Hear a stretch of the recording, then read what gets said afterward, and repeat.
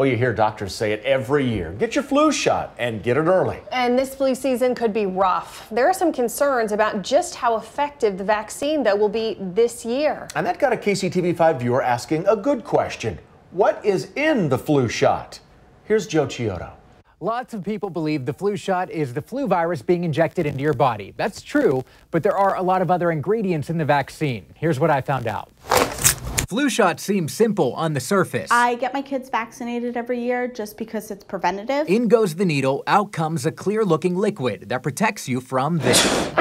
I don't want to be sick. But when you take a step back and think about what all's inside, you realize the science behind it is anything but simple. Fatherly.com perhaps describes it best, calling it, quote, complex as hell. And they aren't wrong. The article says scientists gather the four most popular or effective influenza strains from around the world, inject them into fertilized chicken eggs or cells from another mammal, deactivate the virus, and then mix it.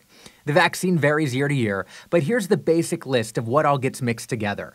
Influenza virus, formaldehyde, aluminum salt, chicken egg proteins, gelatins, antibiotics, sugar, a mercury-based preservative, stabilizers, and water. But the ingredients raise another good question.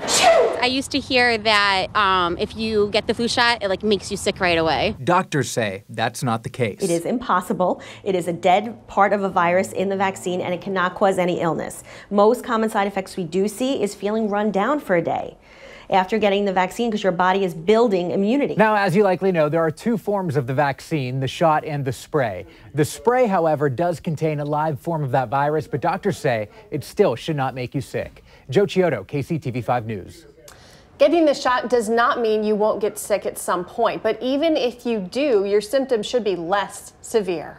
Have a good question you want answered? Just email Joe at goodquestion@kctv5.com.